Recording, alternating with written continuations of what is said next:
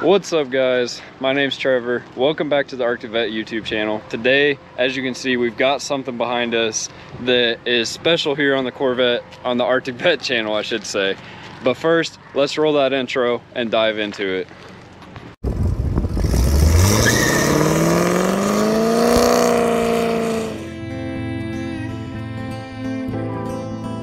They seem to have done it.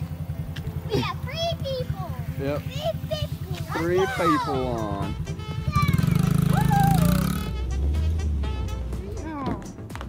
Cowboy dance.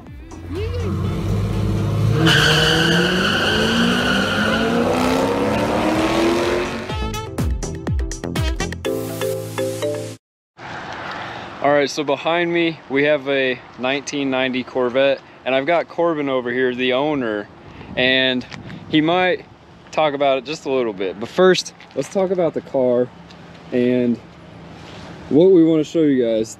Today, what he's wanting to do is he's wanting to sell this, and it's his 1990 Chevy Corvette convertible top. And guys, this thing is clean. I know it's dirty. I know it is a little dirty, but this thing is clean. Like, dang. And I'm telling you, if I had the money to buy this, this would be a great car to jump right back into the Corvette scene with. We've got that 5.3 liter fuel injected 350 on it. You want those rocks?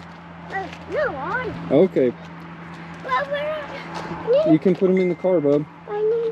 Don't put them in my pocket. It's unlocked. Makes it fun.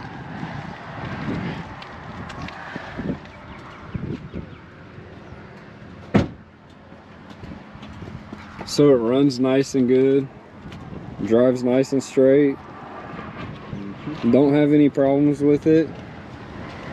What's your reasoning for wanting to sell it? I'm just looking for a truck. Just looking for a truck? I have no need for a sports car. There we go. It was a gift, and my uncle wanted me to buy what I wanted out of it. There you go. That's a good thing right there. So he just wants to get himself a truck.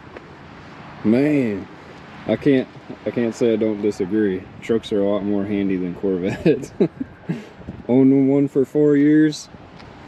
I guess let's go ahead and pop this top on there. Let's show them that. There's no rips, no holes or anything like that in there. And then we can go ahead and start this puppy up. So boom, just like that. She goes down. Oh, you don't really gotta lock her down thing. Yeah. Unless you want to, there you go. Not bad at all. And then I'll go ahead and get you guys in here. So seats, man, they look good. I mean, most time, this here and down here are gonna be your #1 problems because of getting in and out of them. But as far as everything else, look at that, looks good. Passenger seat there too. You got your trunk, which yes, you can use your Corvette to go get your groceries, and that's perfectly fine because I've done it. I've done it a lot. Fit 2 suitcases. Yeah, man, I packed for a full week in Florida with my ex-wife in a Corvette, and it held everything, plus a cooler. Let's go ahead and fire this puppy up. Let's let him hear that.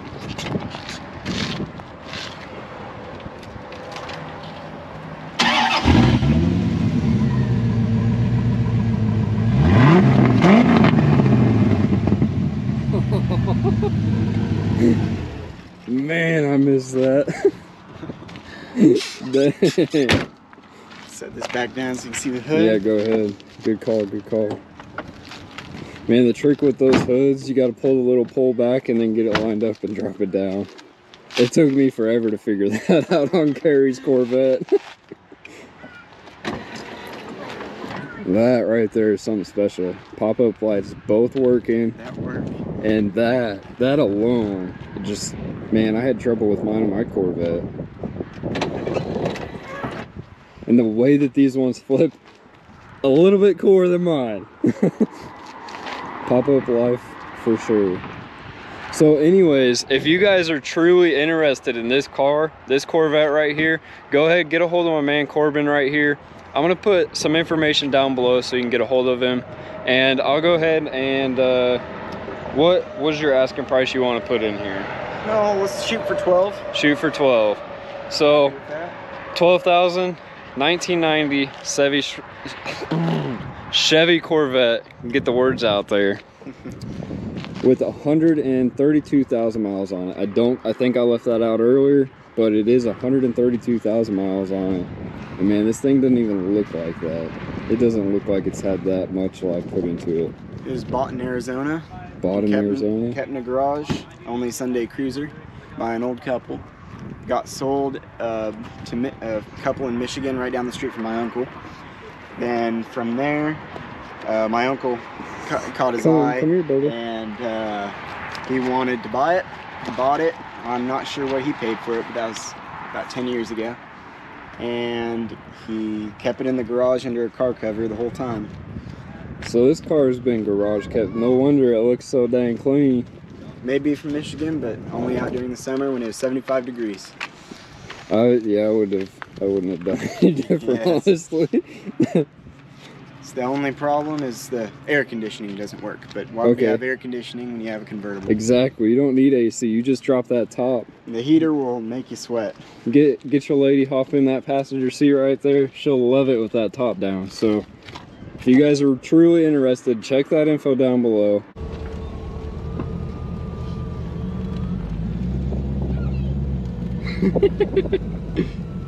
Oh yes. Going.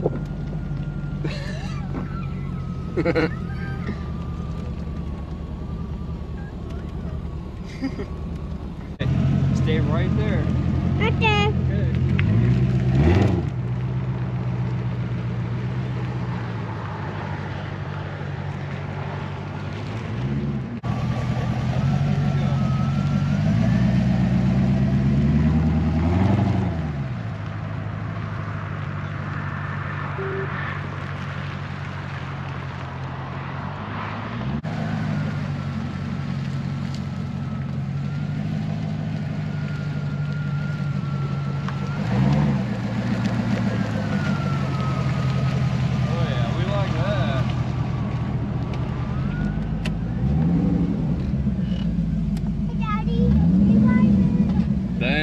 That's just 2K. All right, let's go ahead and park. We're gonna go ahead and end off the video there.